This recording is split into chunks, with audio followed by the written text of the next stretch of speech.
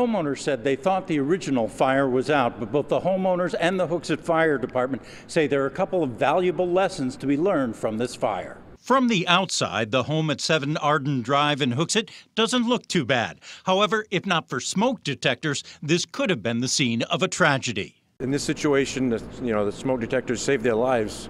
The wife had not heard the smoke detector, then probably the outcome could have been a lot different. It began Monday night with a small fire on a back deck.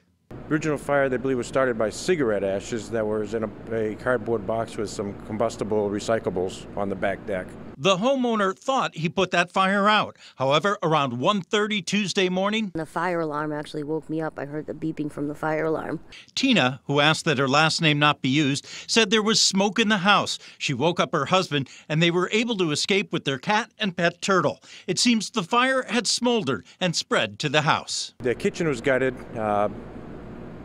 There's no power to the home at this point due to the electrical problems that we had with the fire in the kitchen. Damage to the home is estimated at $50,000, but Tina is grateful they made it out safely and thankful she made sure the batteries in the smoke detector were working.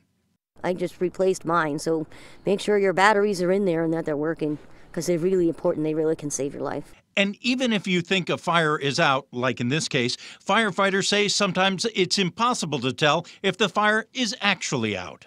That's something that we can check out with our thermal imaging cameras, so we can get into those void spaces to check and see if there is any hidden fire in those areas. The bottom line, even though you may feel foolish, the fire department says it pays to call them and have the professionals check things out. In Hooksett, Ray Brewer, WMUR News 9.